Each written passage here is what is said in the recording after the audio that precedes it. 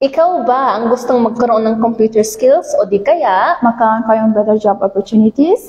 Hello Kuwait and Philippines, hello Middle East, and of course, hello world! Ayan, so welcome sa aming live update. So kasama nyo ngayon si Miss Joy, Si Miss Noof. ayan, so Miss Joy also, what is today? Today is Friday, sobrang busy kami dito sa Friday. Always busy, di ba? Yeah, Friday is the most busiest day sa ICSA, and it's much more fun kasi maraming students na nagjo-join. Ayan.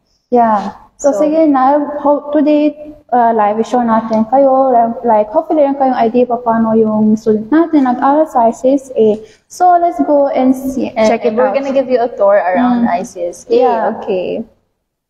Okay, let's go. Yeah.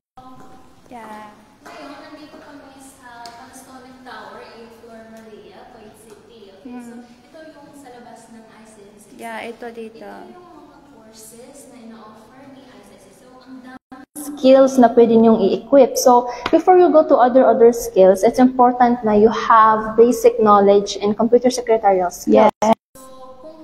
kung hindi po kayo marunong maggamit ng computer, okay lang kasi beginner Friendly ang computer secretarial course. Miss Joy. What about yung office management? Course. Kung tapos ka na kayo sa computer secretary, kayong idea po ng computer, tapos gusto nyo upgrade yung skill nyo, pwede kayong mag-enroll sa office management. So, office management, nag-training kayo pa paano, trabaho kayo sa office environment. Kasi, minsan, most of the time, yung companies hindi nila i-train kayo kasi expected nila kayo lang kayong idea pa paano work sa office.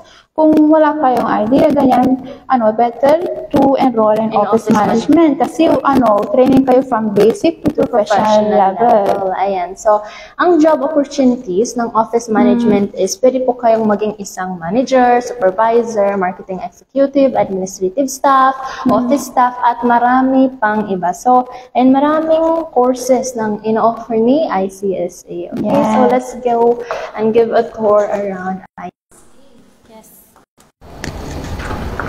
Okay, so first thing, kita natin dito yung receptionist. So, kung meron kayong inquiries o gusto nyo assistant, punta kayo kay Miss Lynn sa receptionist.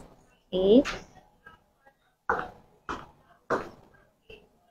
So, dito yung I was here wall. Ito yung lahat ng mga students namin na nag-enroll sa ICSA. So, since full na, we created a new wall. Yeah. So, we hope now we will see your picture dito. Okay, Yeah, so Ms. Joy, hopefully. let's show the classroom. Yeah, so punta tayo sa classroom now. So, dito yung mga picture ng yung mga graduate students. Or Tapos, bachelor's degree. tapos ito mga feedbacks. Ng mga students. Tapos ito mga short skill natin. Tapos rin tayo dito yung diploma courses. Okay, so dito, pwede natin kita sa classroom, merong mga computers. So kung halimbawa, kung wala kayong laptop o computers, kasi sa ICSA meron kayong mga computers.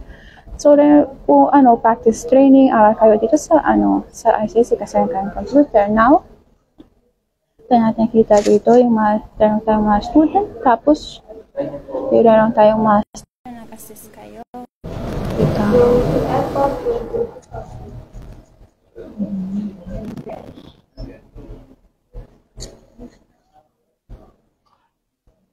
Merong nagawa silang projects, nag-writing silang exam, nag-training sila.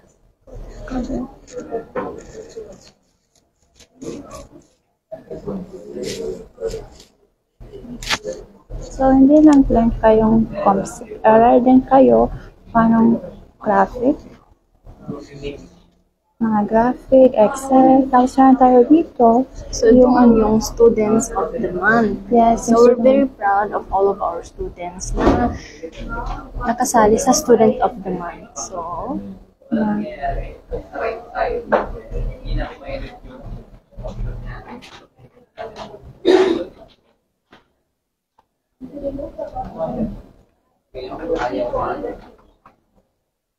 okay, now pasok ko kay Miss Noof. Para i-show niya sa inyo paano yung student, Okay, so dito po yung mga students na gumagawa ng mga projects. So, tingnan natin kung yung project na ginagawa nila. Okay.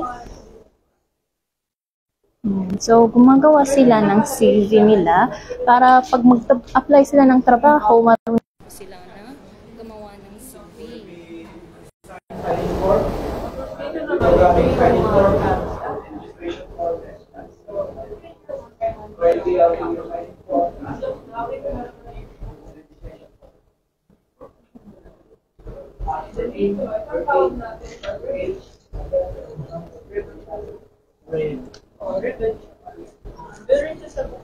And so they are new students. So they're learning Windows 11.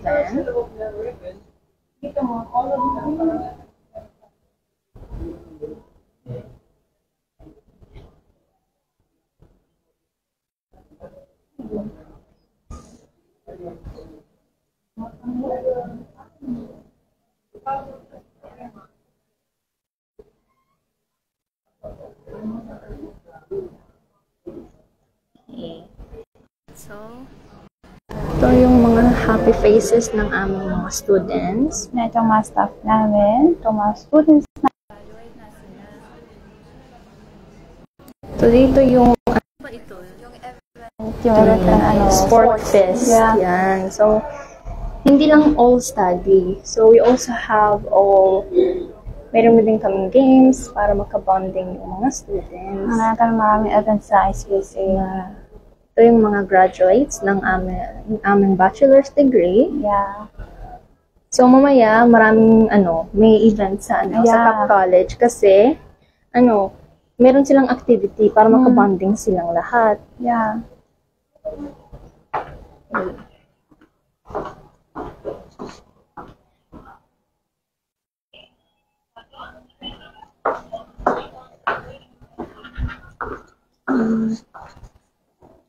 So, ganun. Hopefully, meron kayong idea paano yung ICSA, sa kayong mga student, nag-aaral sila. Natingnan nyo, meron kami maraming computers. Yeah. So, kahit wala kayong computer, okay lang. Kasi nag-o-offer yung ICSA para makapag-practice sila. Okay? Tapos, yung duration? 4 months lang. Tapos, flexible yung schedule. So, any day, free kayo, pwede kayo mag-attend yung class nyo except Thursday. Yan, kasi day off namin. Okay, so like, for the flexible schedule, diba? So they can attend how many hours? Flexible. So like, kung once a week, like 4 hours lang, 3-4 hours, kung everyday 1 hour lang, ganyan, flexible ang schedule. So they can finish the course duration before 4 months. There are students na they finish within 1 month kasi depende din yan sa, gaano ka sila, kabilis na matapos. Yeah. So, hopefully you enroll in computer secretarial course kasi mayroon kaming offer. Ayan. So, humabong na kayo kasi